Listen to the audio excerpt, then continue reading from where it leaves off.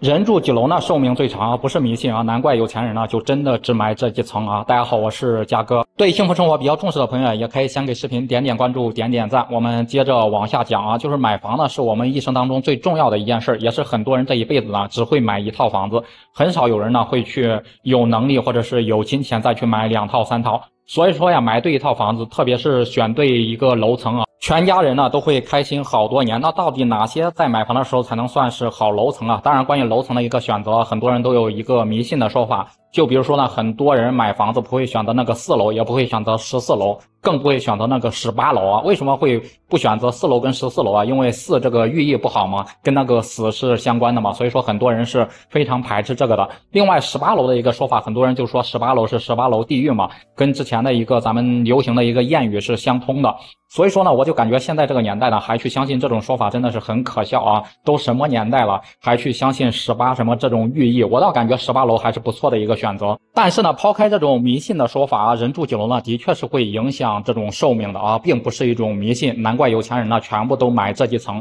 那第一就是我们买房的时候呢，1层跟2层肯定都不会选择的。很多人应该都知道道理，1层包括1层啊，它的那种潮湿，包括采光差，包括噪音，到夏天之后呢，各种的蚊虫、蚊子了，各种飞虫啊，真的是可能很多住1层的住户呢都会有这种困扰和烦恼吧。长期呢居住在这样的环境中，肯定会影响家人包括自己的一个身体健康。那第二个就是8到11层啊，8到11层是一个阳灰层，也就是说呢，所有的灰尘呢在这几层停留的时间最长的，所以说长期居住在8到11层呢，有可能呢就是呼吸感染或者是呼吸道类的疾病比较多啊，所以很多人也是不愿意住在这几层的。那15到20层呢是一个噪音层啊，通常呢这几块区域都处于整个楼盘的一个最高的位置啊，周围呢没有什么一个遮挡，没有什么可以干扰的，所以说呢整个的声音、整个的噪音呢会听得一清二楚，然后严重影响很多人的一个睡眠，包括神经衰弱的什么的，这几层呢肯定是不会选的。碰到那种打雷、刮风、下雨的天气了，那种风声呼呼的刮，真的是特别的吓人。而且呢，如果雨水过大的话，也会顺着整个的窗户，顺着整个密封的窗户不密封好的话，会进入到流到自己的整个房间里面。那顶楼的一个好处就是住得高、望得远啊，就是整个的视野是无敌的。但是呢，一般人也是不敢买的。为什么不敢买呢？就是顶楼呢，它虽然说没有楼顶噪音的一个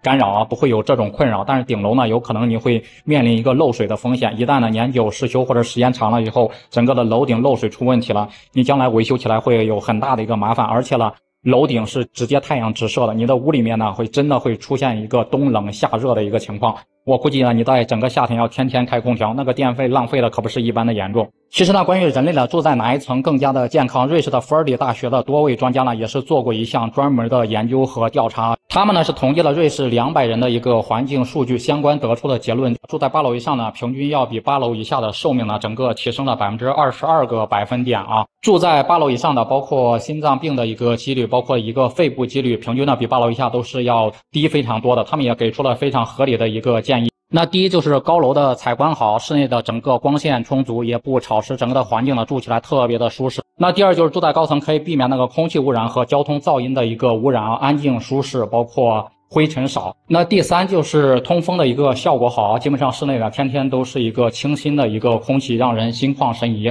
那第4就是视野开阔啊，可以向窗外来远眺，然后让人有一种心旷神怡的一个感觉。总之呢，住得高一点可以让人呢有一个积极向上的一个乐观的一个心态。对此呢，各位朋友，你们是怎么看的？你们觉得买房子然后几层是最合适的？也欢迎在评论区里面留言讨论。